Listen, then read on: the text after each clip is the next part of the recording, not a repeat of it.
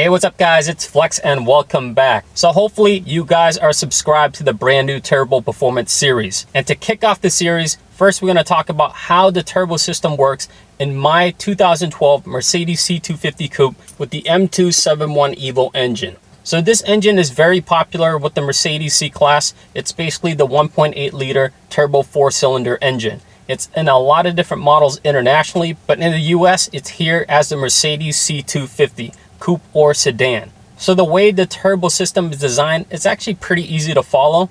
Let me walk you through how it actually operates so that way we can understand what we need to upgrade and how we're going to upgrade it.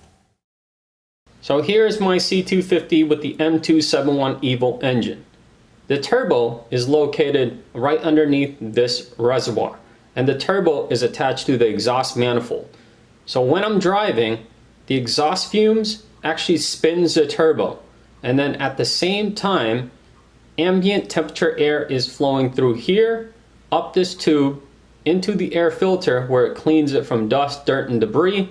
Clean air moves through the air intake tube and then into the turbo, and then at the turbo will spin and it will compress the air so it gets hot, and that air will move through the turbo muffler. The turbo muffler will quiet it down, and then that hot air moves down the turbocharge pipe, down the front of the car, into the intercooler, across the intercooler. The intercooler will cool the air. It moves up another turbocharge pipe, and then up to the throttle body.